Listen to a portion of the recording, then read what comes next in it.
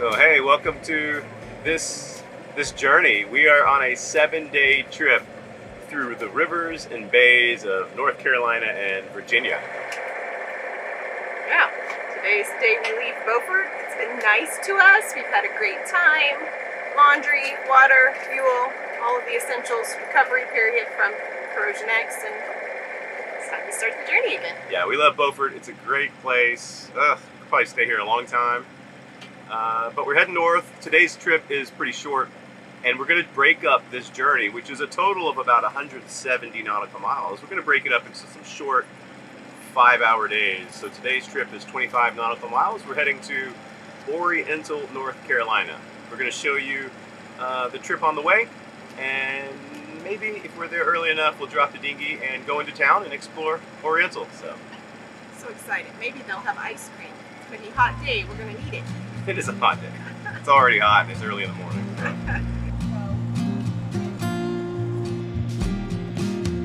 Hungry for the road all my life, thirsty for adventure all my youth, chasing all my freedoms down Liberty Avenue. So this stretch of the Intracoastal Waterway, the ICW, it's way different than what we're used to back in Texas or even in the Gulf Coast. Back in that area of the ICW, it's really about commercial traffic. So the channel is wide, it's cut 20 feet deep, there's a lot of barge traffic too. So it's safe as far as the depth is concerned. But on this side of the ICW, this is backwaters. And maybe it was used for trade back in the 1800s, I don't know. But it's not as deep, it's not as well marked. There's actually shoaling, like right now I'm watching depth really good because there's some shoaling, some 6 feet, 4 feet shoaling. And just gotta trust the charts. I use Navionics, but sometimes you have to go outside of the marked channel to actually be in the proper depth.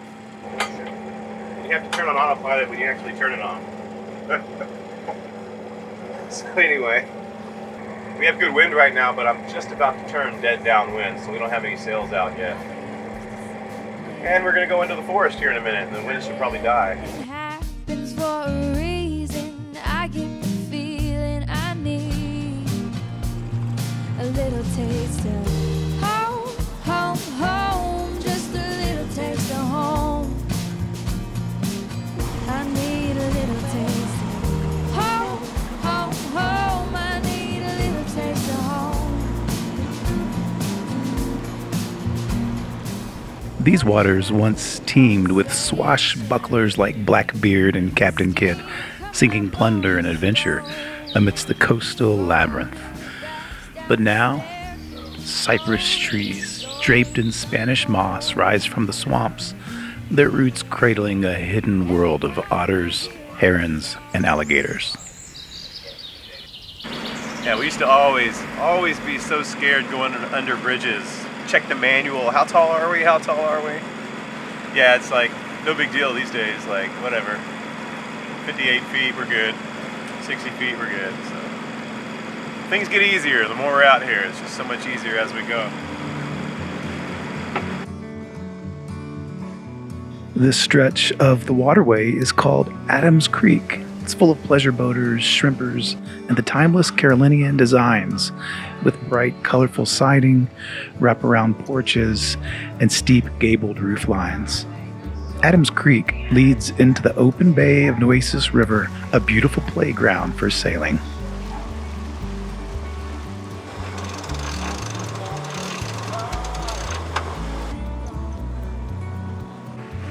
Well, so I think we're titling this series Rivers and Bays because really there's a little bit of motoring each day, and then that's nice, that's simple, charges the batteries and whatnot. I actually got some work done. And then you have these open bays, which it's actually a river, but it's a bay. We've got 10 to 12 knots of wind, full sails out, and it's just awesome. So I love this. It's just a good blend of traveling and bay sailing. And so often as a cruiser, you do your passage and you get to a destination, and you don't really get to enjoy this kind of bay sailing. But here we are. I mean, just enjoying a lovely bay sail. I don't even know how fast we're going. It doesn't matter. That's one reason why we have the short day. It's just nice. It's real nice. Too good.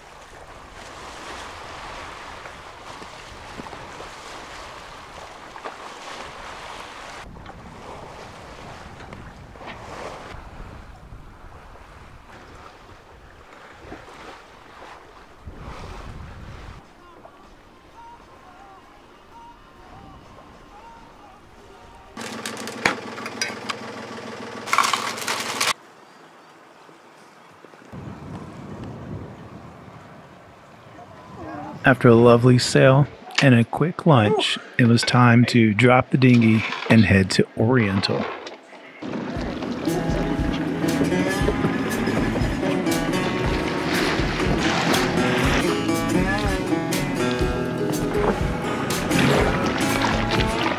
Alright, so welcome to Oriental.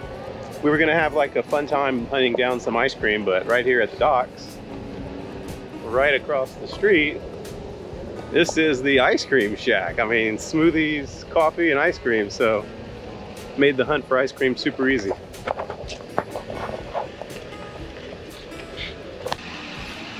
From salty saints to pirate pillages, Oriental's history is as rich as its charm. Stores for provisioning and yachting supplies like this one, fresh seafood, crepe myrtles, and cottages. It's small and low-key fun. A perfect stop for sailors passing through. All right, guys, that's pretty much the town tour. Thanks for joining us in Oriental. Hope you like day one. We're heading back to the boat. We're going to crank on that generator, have some air conditioning, and then we're going to be off tomorrow for day 2, Rivers and Bays. See ya.